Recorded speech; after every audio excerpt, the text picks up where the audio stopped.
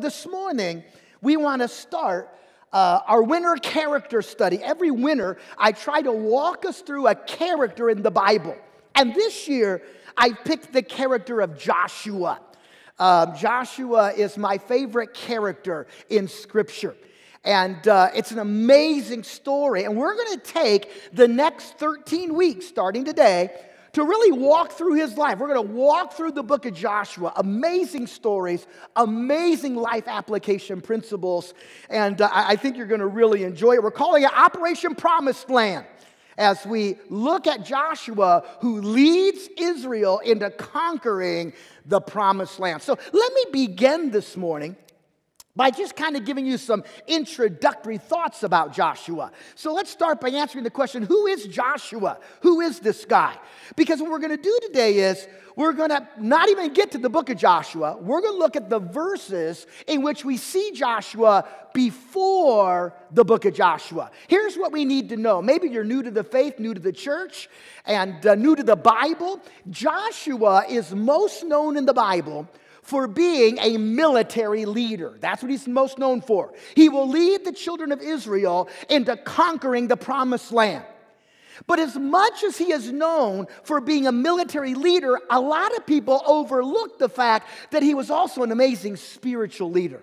And that's really what I want to look at in this series.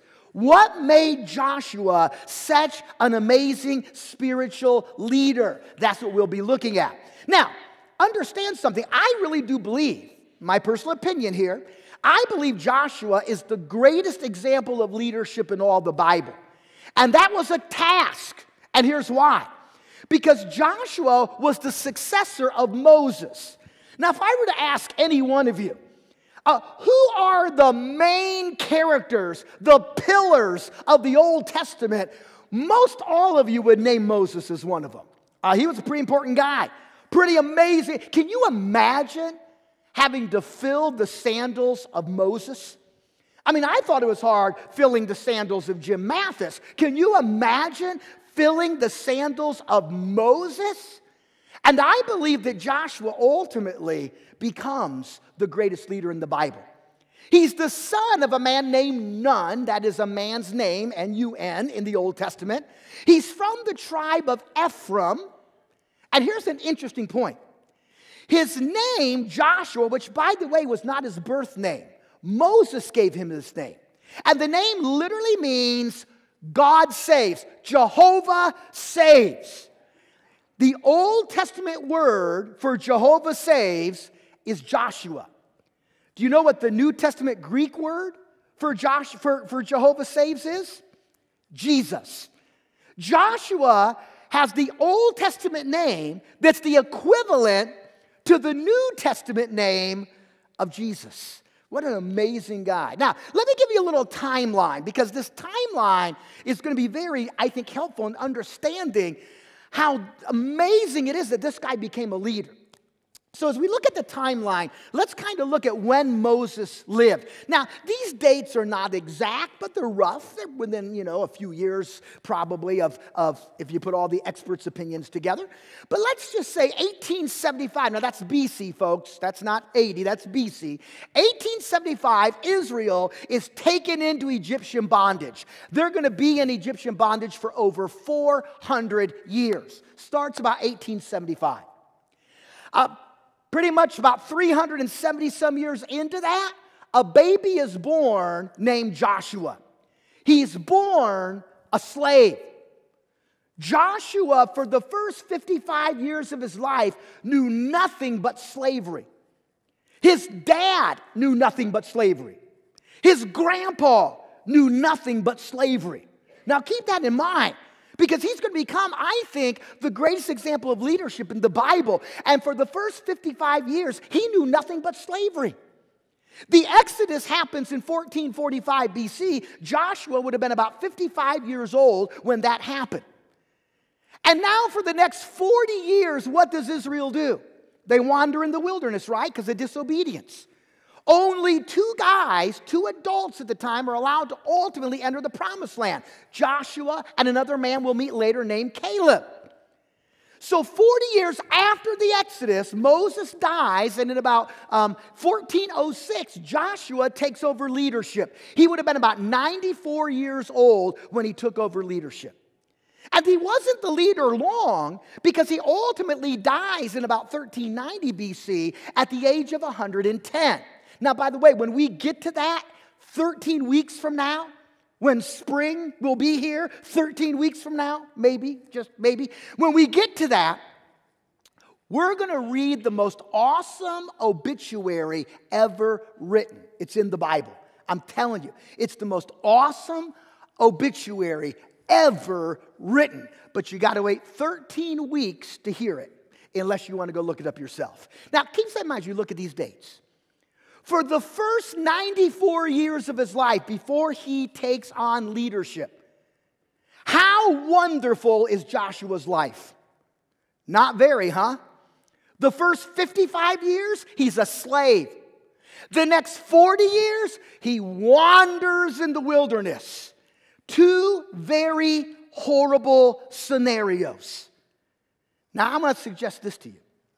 I want to suggest to you that Joshua ultimately becomes a great leader because of the principles he learned during the 40 years he wandered in the wilderness. And had he not wandered in the wilderness those 40 years, I don't think he ever would have become a great leader. Now, why is that important? Here's why. Because, folks, listen. All of us have wilderness times in our life. Some of you are entering a new year.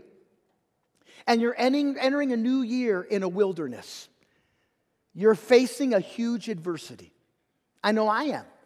I'm facing a huge adversity as I enter this new year. One that I didn't think I was going to be facing. And maybe you're in that same boat. And here's the thing. It's so easy for us when we get into these wilderness times to become discontent, to complain. Isn't that what most of Israel did during that 40 years? They just kept complaining. It's really easy for us during this time to get a little bitter at God. It's really easy for us to slip away spiritually. And folks, can I just remind you something? God brings wilderness times in your life for a purpose. And listen, the greatest lessons God wants you to learn, you will learn in the wilderness. Did you hear that? The greatest lessons God wants you to learn, you will learn in the wilderness. I'm telling you, when I look back at my life, and I haven't had a lot of wilderness in my life, but I've had some. And I can tell you this, I learned more about God in the wilderness time of my life than I ever did in the victorious times of my life. And as you go in, if you're going into a time of wilderness in this new year, as I am, if that's true, can you just be reminded that this is a very important time in your life? Do not hate the wilderness times of your life. It's the 40 years in the wilderness that prepared Joshua to be a leader. The things he learned in the wilderness made him a great leader. And I'm telling you, folks, if you will stay faithful in the wilderness, if you will keep your heart open to the lessons God wants to teach you in the wilderness, I'm telling you, on the other side of the wilderness, you will see incredible growth. That's what happens in the life of Joshua. So here's what I want to do. I want to share with you this morning. I'm going to look at 4 passages before we ever get to the book of Joshua. 4 passages where we see Joshua before he becomes the leader, during the wilderness time. And I want to share with you 4 principles that I think he learned that made him a great leader that he never would have learned had he never gone through the wilderness time. You ready? Even if you're not, we're going to do it. So turn in your Bibles to Exodus 17. Exodus 17. I want to begin here. I'm just going to read off the screen, and for the sake of cameramen, producers, I'll probably be stopping as I read and commenting, so have fun following. Here we go. Exodus chapter 17 says, then Amalek, I'm already going to stop. Amalek was the king of the Amalekites. The Amalekites were a very large group of people. They were powerful. They were the descendants of Esau, all right? King Amalek came and fought against Israel at Rephidim. Now, let me stop, because let me tell you how he did it. It wasn't a very nice thing. Now, remember, you have Israel. There's probably about 2 million of them. wandering through the wilderness in a caravan. Now, think about this for a second. Let's say that we took everyone in this room, okay? And we all left right now. We leave at the same time, and you're going to take my daily walk with me. We're going to walk down to McDonald's, okay? No, don't laugh. You're really going to do it. We're going to walk down to McDonald's together. Now, here's my question. If we all start together in a group, here's the question. Ready? Will we all get to McDonald's at the same time? No, some of you may not get there at all, you know? Some of you may be lucky to get down to the Promise FM next door, but nonetheless, we're not going to get there at the same time, are we? Right? Who's going to get there first? Yeah, me. Yeah, because I'm in shape now. No, those who might be in shape will get there first. Maybe the younger ones will get there first. The healthier ones might get there first, right? Who's going to get there last? Don't raise your hand. Who's going to get there last?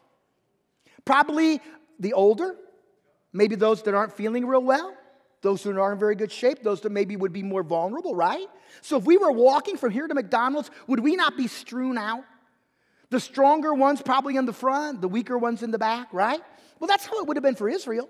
As they're wandering through the wilderness in this huge caravan, they get strung out, and in the back of the group, way back here, are the older folks, the women, those with small children. That's who Amalek attacks. He attacks the back of the caravan. He slaughters those who could not even protect or defend themselves.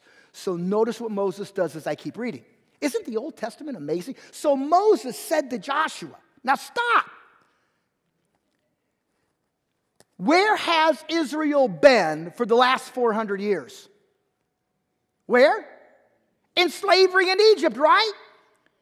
Do they have an army? Do the Israelites have an army? No. Have they ever been trained how to fight? No. Did Joshua go to West Point to learn how to lead an army? No.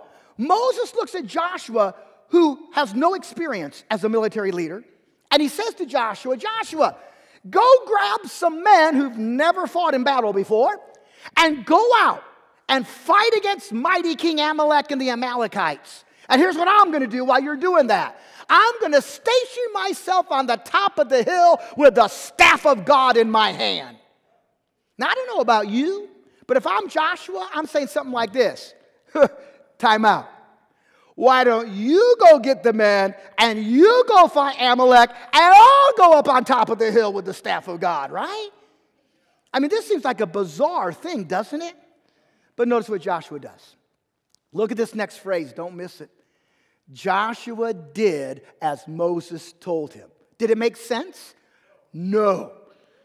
From a human perspective, did he have a chance? No. But he did what Moses told him, and he fought against Amalek, and Moses, Aaron, and Hur went to the top of the hill. Now let's keep reading and see what happens, beginning in verse number 11.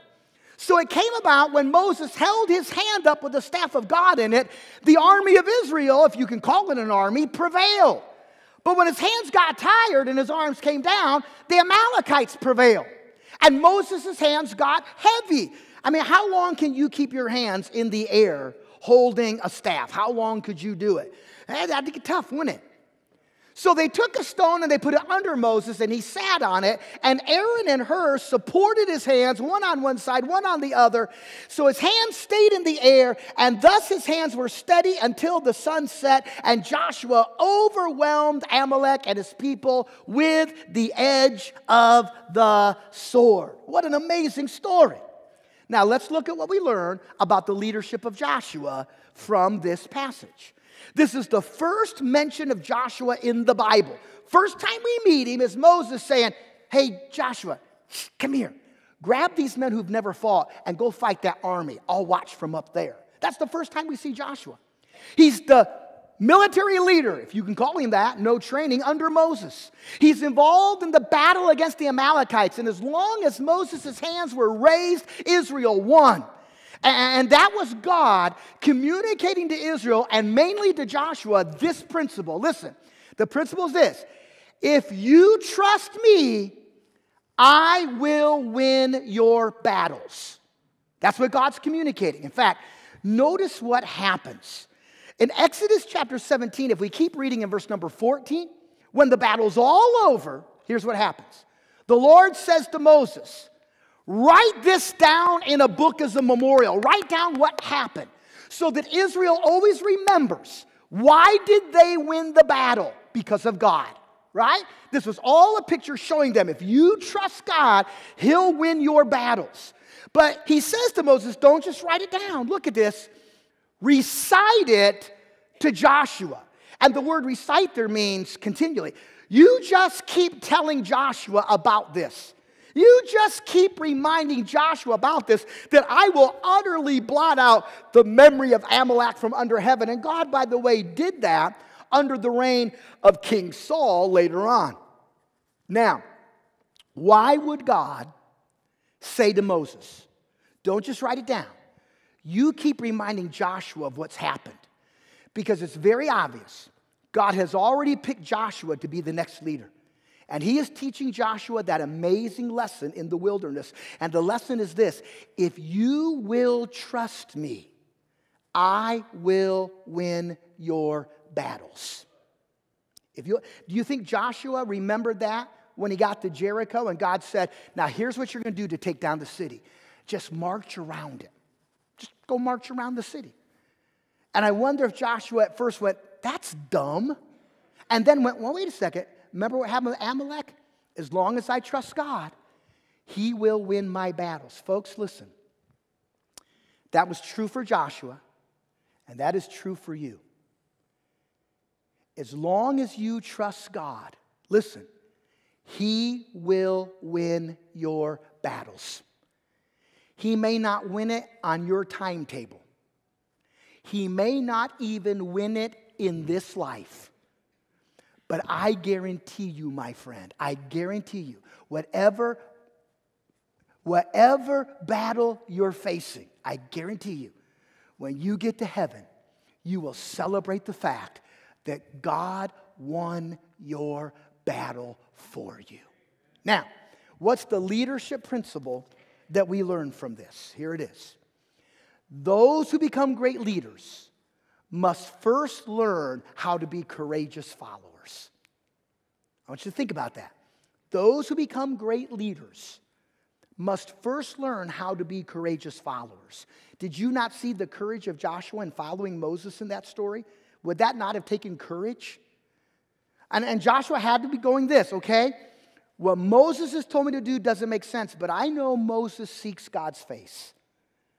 And so if Moses is seeking God's face, I'm going to trust his leadership. Now, this isn't blind trust. This isn't trust your leader even if he's doing something wrong. That's not what this is. This is Joshua understanding a very important principle. You'll never be a good leader until you first learn how to be a good follower. And that is so foreign in our culture today, isn't it? Our culture doesn't follow well. We live in a culture that attacks authority.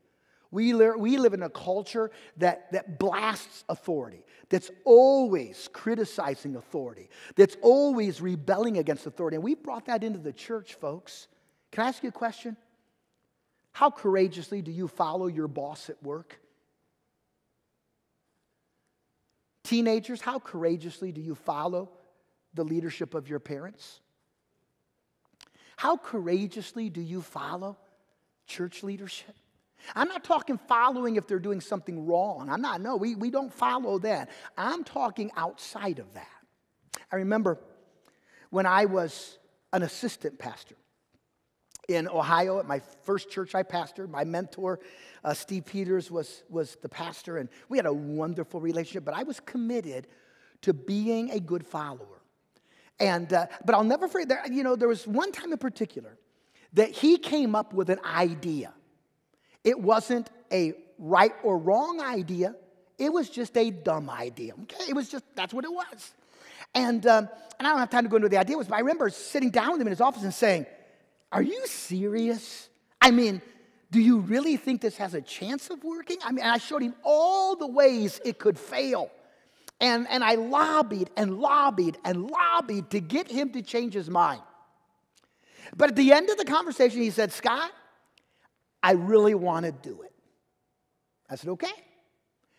And even though I thought it was the dumbest idea I'd ever heard, when I left his office the greatest cheerleader for that idea that the church had.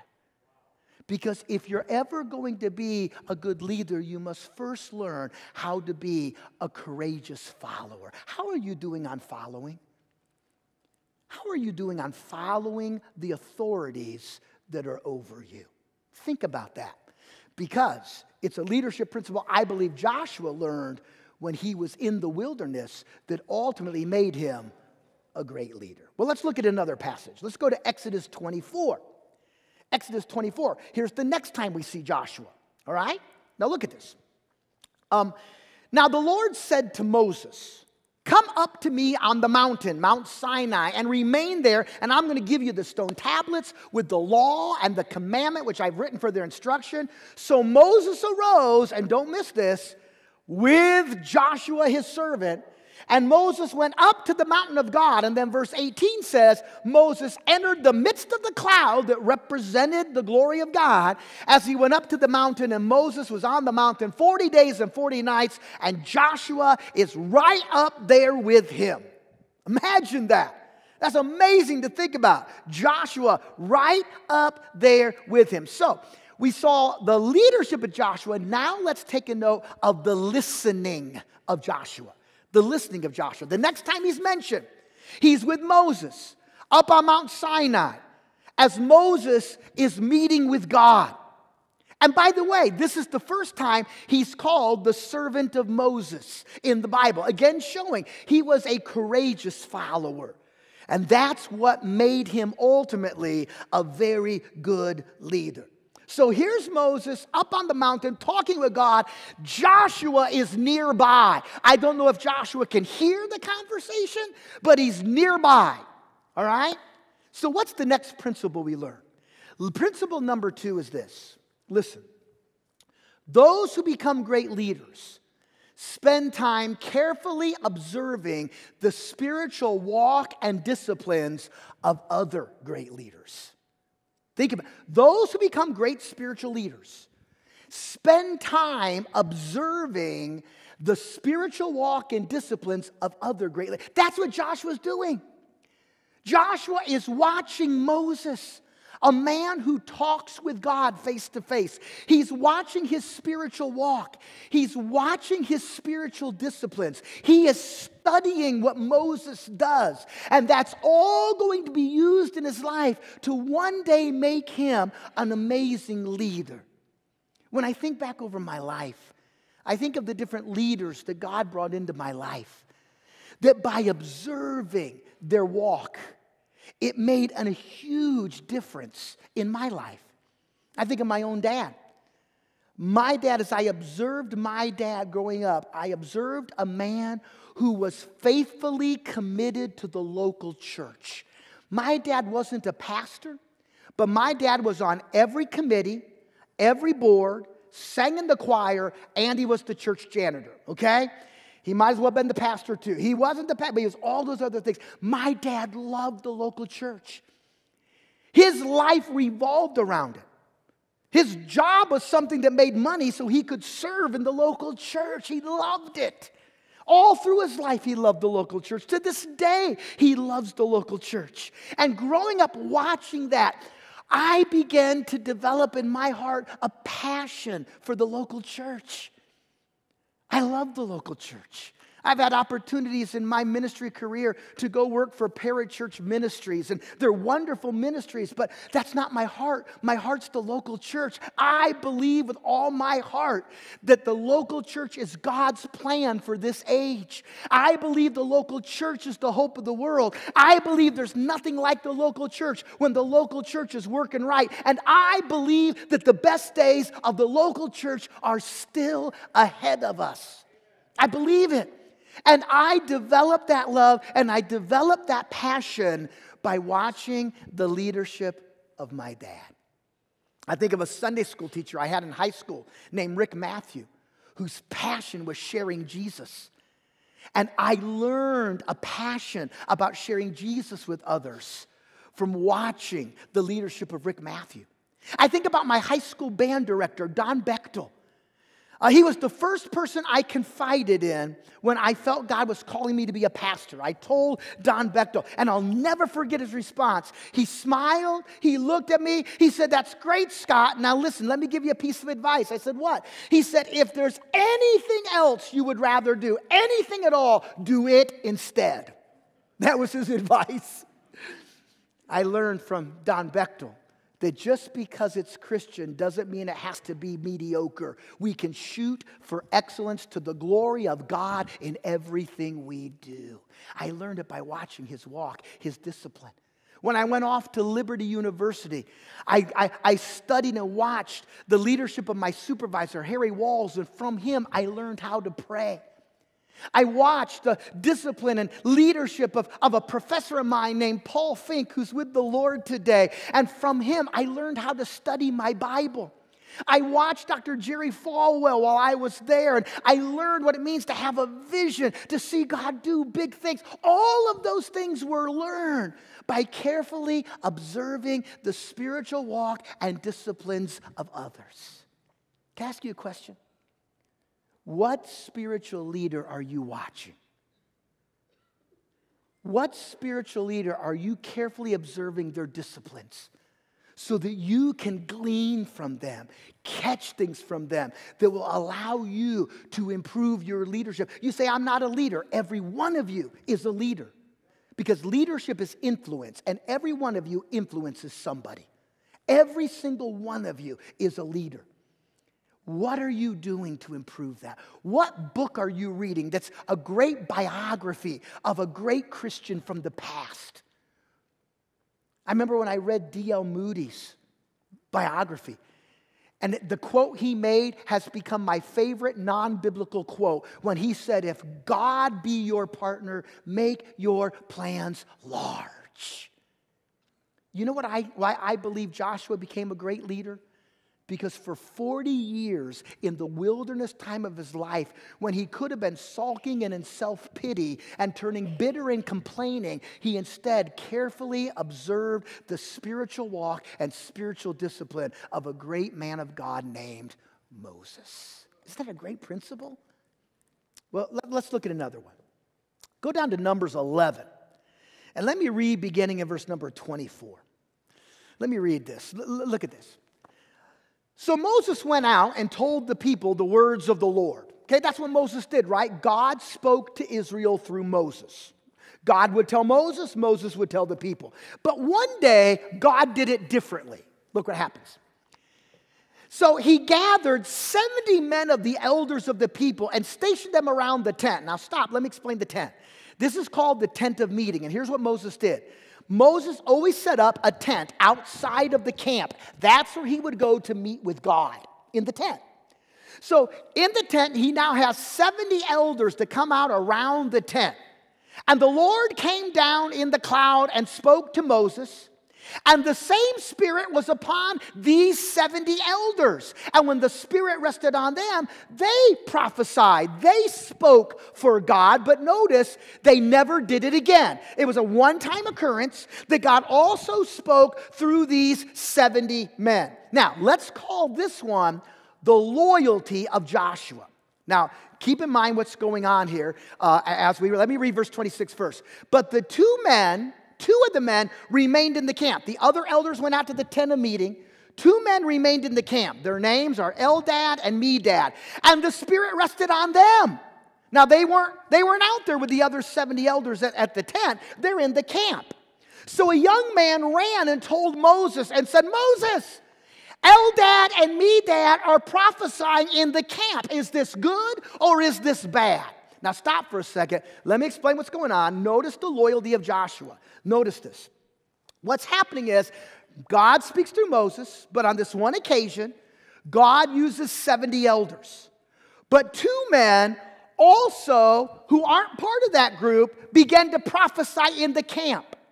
And word comes to Moses. And who's standing next to Moses? The guy that's always standing next to Moses, Joshua. Now, Joshua doesn't like this. He doesn't like it. In fact, let me read now, as we keep reading, in verse number 28. Then Joshua, the son of Nun, the attendant of Moses from his youth, said, Moses, my Lord, restrain those two guys. Tell them to quit. Tell them to quit. Now, why did Joshua say that? Well, we learn his reasoning in Moses' response. And Moses said to Joshua, are you jealous for my sake? You know what happened? Joshua thought these two guys were usurping Moses' authority. And Joshua was loyal to Moses. We're not talking blind loyalty. We're not talking do whatever your leader says, even if it's wrong. Listen, can I just make sure you understand this? Leaders make mistakes. Do you realize that? Do not just follow your leader blindly. If your leader is doing something wrong, you do not follow them. All right? But in this case, Moses wasn't doing something wrong. Joshua thought these men were usurping his authority. You know why Joshua would think that? Because since the beginning of time, folks, there have always been people in every group gunning for the leader. If you go back and read the story of Israel wandering in the wilderness, you will see that happening many, many, many times. That people were gunning to take down Moses. They were gunning to replace Moses. And that happens. It's human nature. It happens today. It happens in the world. And, folks, it happens in the church. I'll never forget one day hearing a preacher say this. There's always a Judas in your life, and they're usually close enough to kiss you. Think about it. And I think that's true. There'll always be people gunning for the leader. That's why, by the way, folks, that's why most pastors, though they put on a pretty good front, are usually insecure inside. And that's why they don't have a lot of close friends, because they don't know who they can trust. That's part of what comes with leadership. It just really is. But would to God that every spiritual leader had a Joshua in their life. A guy who would say, listen, my leader may not be perfect, and my leader may make some really dumb decisions at times. And when he does, I tell him. But let me tell you something. I'm loyal to him because God has made him the leader. Imagine how the church would function if we looked at that throughout the ministry. So when the guy who leads the youth does something that you don't like the way they're doing it, but it's not wrong, you say, you know what, that's not the way I would do it, but God put him as the leader, I'm going to back him. And when the children's director does something that you don't think that's the best way to do it, but it's not wrong, we would say, you know what, that's not the way I would do it, and I can even tell him that, but at the end of the day, he's who God put in place, I'm going to back him. Joshua learned that incredible lesson. And that's principle number 3. Those who become great leaders know the importance of being loyal in following their own leaders. Joshua learned that not during the victory time of his life. He learned that during the wilderness time of his life. I'm telling you, folks, God brings wilderness times in your life to teach you the lessons you need to succeed in the future. And if you'll learn the lessons in the wilderness, you will succeed in the future. Let me show you one more with the time we have remaining. Go to Exodus 33. We've seen the leadership of Joshua, the listening of Joshua, the loyalty of Joshua. Now let me read verses 7 through 11. We're going to be back to that tent of meeting I told you about. Ready? Now Moses used to take the tent and pitch it outside the camp, a good distance from the camp. He called it the tent of meeting. Verse 9 says, whenever Moses entered the tent, the pillar of cloud would descend and stand at the entrance of the tent, and the Lord would speak with Moses. That's where God went, where Moses went to speak with God. He went inside the tent, and the pillar of cloud would come down, symbolizing that God was meeting with Moses. Now, what did the children of Israel do in the camp when they saw this happening outside the camp at the tent? Well, let's keep reading. When all the people saw the pillar of cloud standing at the entrance, they knew that meant God was talking to Moses. What did they do? They would arise and they would each worship at their own tent. Now, I love this because, folks, this is incredible. The children of Israel understood something. It's a very good thing when the leader talks with God. It's a very good thing. And when they saw Moses talking with God, the people worshiped. Because the best thing that can ever happen to an organization is for that organization to have a leader that talks with God. The best thing that can happen to a church, is for that church to have elders who talk with God. The best thing that can happen to a family is for that family to have parents who talk with God. Look at this. They would each worship. Thus the Lord used to speak to Moses face to face, just as a man speaks to his friend. We could preach on that one all day, but we're not talking about Moses. When Moses returned to the camp, look at this. His servant Joshua, the son of Nun, a young man, would not depart from the tent. Moses would go out to the tent. Joshua would be out there because Joshua's wherever Moses is. So Joshua's outside the tent. Moses is in the tent talking with God. All the people are at their tents worshiping. And when Moses gets done talking with God, Moses goes back inside the camp and Joshua stays there. He stays there. Now, what principle can we learn from this? I think it's powerful. We're going to see the Lord of Joshua here. He stays there even after Moses leaves, and here's the principle we learn. Those who make good leaders spend extraordinary amounts of time with God and desire God in even greater ways than their own leaders did. Now, let me read that again. Those who become great leaders spend extraordinary amounts of time with God and desire to know God in even greater ways than their own leaders did. Even after Moses left, Joshua stayed. Do you see the desire in Joshua's life? He has seen and tasted what it's like up close to see a man who talks with God. And Joshua says, I want that. I'm not leaving this tent. I want that in my life. In fact, let me give you one more example of that in the Bible. It comes from 2 Kings chapter 2. You have the leader Elijah and his student Elisha. And Elijah is about ready to be taken into heaven. And he says to Elisha, make any request you want. And look at the request he makes. I love it. When they had crossed over, Elijah said to Elisha, ask what I shall do for you before I'm taken. And Elisha said, here's my request. Please let a double portion of your spirit be on me. Man, Elijah, I saw how God used you. He even used you to call fire down from God on Mount Carmel. And Elijah, I got such a taste of that my desire is to see God use me in twice the way he used you. That wasn't Elisha saying, I want to one-up you. That's not what he's doing. He's saying, I caught something from you. And what I caught from you, your ceiling, I want to be my floor. Man, I hope that happens. I hope that my kids and my grandkids will ultimately love and serve Jesus much more than I do. I hope those that fill our children's ministries and nursery will ultimately be sitting in here as adults more passionate about Jesus than we are. Joshua learned that in the wilderness. And that's what made Joshua ultimately the greatest leader, I believe, in all the Bible. Would you bow with me for prayer? And I just want you, would you just do something just real easy, it's real simple, with our heads bowed, eyes closed. Would you just whisper this prayer in your heart? Would you just say, God, what are you saying to me this morning? What are you saying to me? What do you want me to change? If you ask him, he'll show you. We went over a lot of principles. Would you ask God that right now?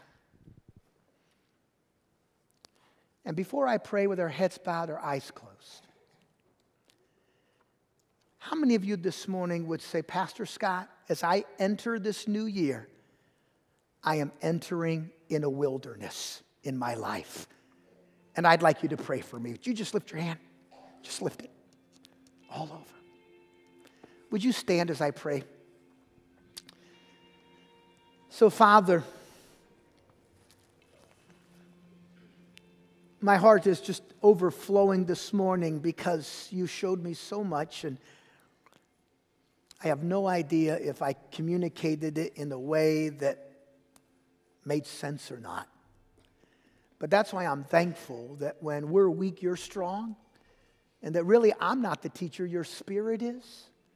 And I'm just trusting that your Spirit could take the words that I spoke, could take the passages that we read, and burn them into each individual's heart in a unique way.